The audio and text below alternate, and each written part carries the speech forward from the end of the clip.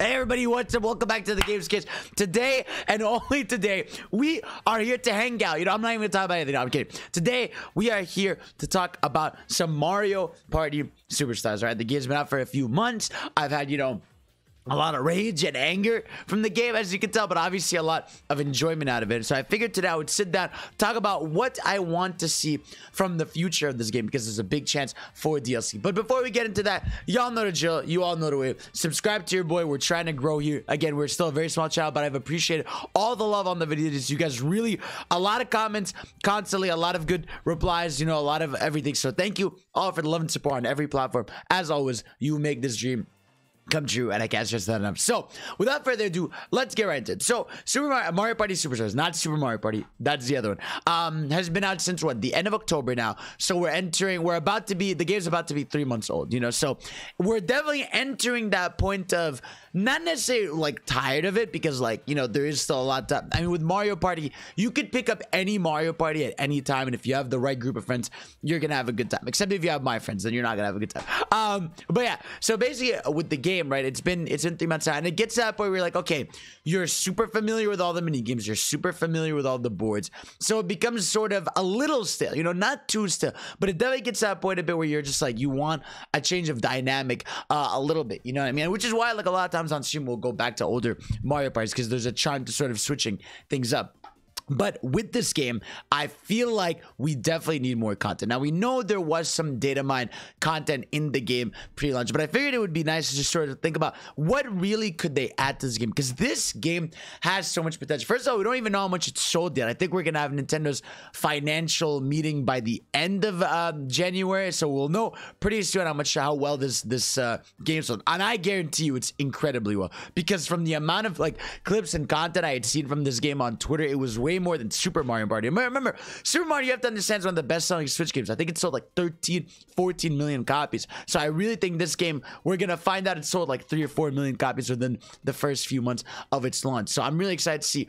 I think this game needs to get more content. Now, the scary thing, to me, the scariest and worst idea is that they don't add content. You know, they're just like, they do what they do with every Mario Party, which is just like, here it is, goodbye. You know, I don't really count them adding online to Super Mario as anything, because they did that to test sort of how the online would work for Mario Party Superstars. But it's like, in terms of new content gameplay, we have yet to see that in the Mario Party series. And I think this game is just so perfect for it, because this is not like a new game, you know, this is a celebration of the past. You pretty much have half the work done for you, right? Which is, you know, the fact that these things exist. You have the blueprint for it, you know, you just have to, obviously it takes a lot more work than I'm saying, but you know what I mean, where you have the ideas and concepts, that it's just about executing them in the game. Because I'm trying to look here, hold up, where's my little empty scene that I always put here to show the internet? Yeah, so let's look at Mario Party 1, for example, right? We don't even have like DK's Jungle Adventure. We have Peach's Birthday Cake, which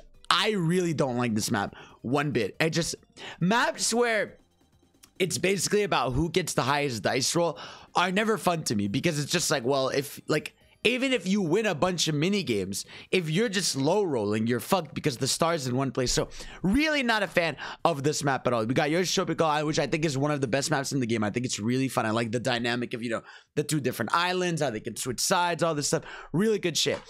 We need Wario's Battle Canyon, bro. That would be so nice for Mario Party 1. That would be a sick board.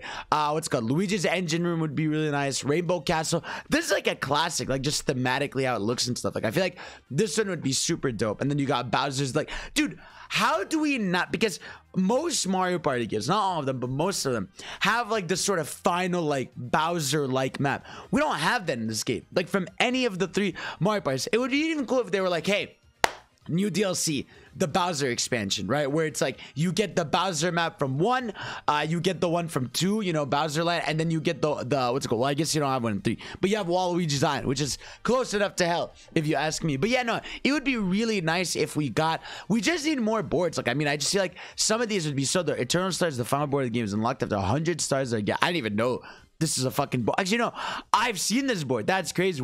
This looks like some fucking demon shit.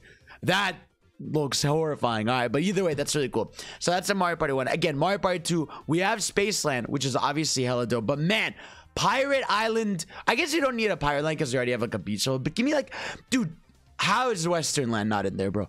That one is like, that is literally like the cover of Mario Party 2. It's one of the boards feels so and heavily associated with it. So give us Western Land. Again, we have Horrorland, which is always a fun map. I really think that one's dope. But yeah, no, Mario Party 3 for a game that's one of the main 3 represented in the game has like nothing. It has Woody Woods. That's it. Like, come on, man. Give me Waluigi's Island. Give me what's it called? Chilly Waters. You know, give us the themes that are missing, you know? We need an ice map. We need a Bowser map. We need a desert map. Okay, I feel like these are the 3 sort of necessities. You know, anything else they can add, that would be nice. But I feel like we need those 3 thematic boards, which would be really dope. So obviously boards are things we've all wanted, you know. But these are the things I think really we need to see there. Now, next up, let's talk about let's talk about characters. Because this game, man, let me tell you, it is rare. It is rare. All right, that where's the image? Where's the image? Where's the image? I found an image of this. I'm trying to find it. This currently is the roster of Mario Party Superstars. This is awful. All right, this is coming from me, right? I'm someone who's usually totally okay with what's called minimal rosters. You know, as long as there's the characters I like. I like playing as Mario in the game and stuff. But usually, when I have Mario, I have like a side character I like. You know, where's my Lakitu? Where's my Toad? Where's my Shy Guy? You know, where's something, bro? This roster is dick, right? And before anybody says, oh, it's trying to be like the classic, look who's right here. Rosalina. I don't even think Birdo was playable back then. So this roster after the one from Mario Party Superstars, which is amazing, is just not cool, man. It really is not cool. And I think that is a key factor they need to do. Like I said, new characters aren't the biggest deal in the world. At the end of the day, it's Mario Party. I don't think there are hitbox differences or anything. So it's purely an aesthetic thing. But come on, man. I understand for some of the characters, to me, the stupid argument, which is like, it's like, they can't have Toad because Toads are on the map. They can't have Toadette because she has to start. Like, bro, it's Mario. Who fucking cares? All right? Toads are everywhere in the Mario universe. Give me a blue Toad to play as them. Give me Captain Toad to play as, you know? Where's Diddy Kong? Give me my boy Diddy Kong, yeah, bro. Give me Pom Pom. Pom Pom's out there, you know? Give me Hammer Bro. How many minigames have the Hammer Bros in this game? I don't even think maybe one has it.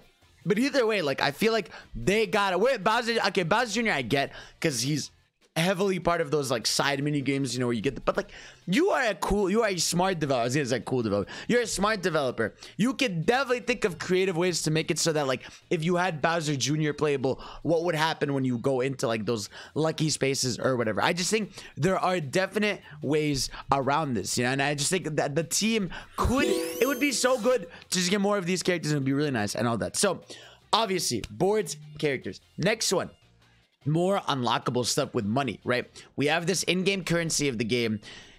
Like oh my god, let me tell you something. There's nothing worse in this world than like when you go to a shop and like the things you could buy are like Wikipedia page entries. Like it's a fucking Mario, and it's a Mario game too. Like, okay, I get it's not even a fun fact. It'll be like Waluigi is a cool character from the Mario universe.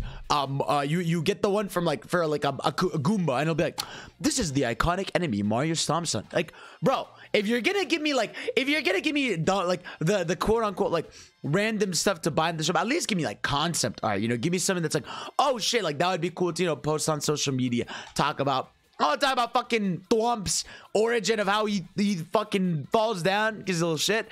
But yeah, no, so I just want more stuff to unlock. Now, another, obviously, like the big one would be stickers, right? Stickers are a big part of the game that people really like. Like, I think, oh, I voice cracked it. People really like the stickers. You know, obviously, as time goes on, you end up using them less because you've sort of seen them all. But it's always nice when they pop up and you hear the little sound effect. But what I want, a really good idea, I think, is if you paid more coins in the game, you could get animated stickers. Look at that. I know you just did the thing where you're like, oh shit, that would be cool. Like, just animated stickers would be so nice, you know, where you have Mario actually animating his wow, or like you have, I mean, let's not animate that frame of Yoshi where it looks like he's getting real. But like for a lot of stickers, you can have animated ones, you can get some new animated ones. That would be like a really cool incentive, like I said, to play the boards, get money, and unlock these things. Because I just think like the stickers they're not an essential part of the game, but there's something you see in the game, which would be really nice. And obviously, character costumes would be nice too. I know they're not going to do them, but it would be nice. You know, like, you know, in Mario Party 2 and all this stuff. The characters have like the costumes. You got the Mario Cowboy and all this stuff. Character costumes would be really nice. I doubt they're ever gonna do it, sadly. But that would be a really, really dope addition to that stuff. But just give me more stuff to spend money on in the game.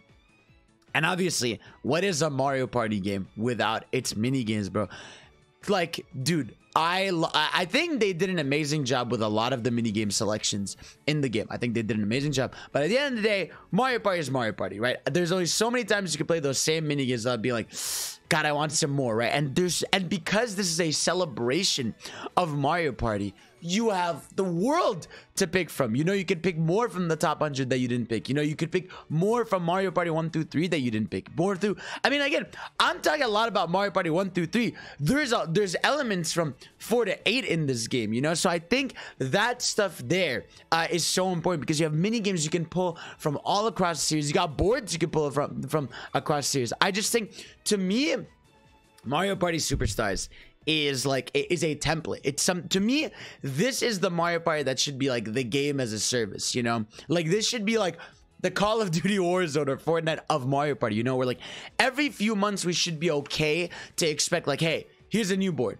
Here's 3-4 new mini games from Mario Party 1 through whatever, you know what I mean? It's like, I think that stuff would incentivize like a lot of people to want to stick around, spend money in the game. It's like, and I know it's not the nature of Mario Party, because the nature of Mario Party is, hey, you buy it, you play it for a few months, you hop in whenever you're with your friends, and then usually 2 years later, max 3, you get a sequel to a Mario Party game. You get a new one. But I think with this game, this could be the game that holds you over to future Mario Party. So I really do want this team to invest in DLC, and I really do think, now it's not like a final thing, but I think the next Direct is going to be a big indication. If the next Direct we see DLC, I'll be like, okay, good. We can expect DLC for this game.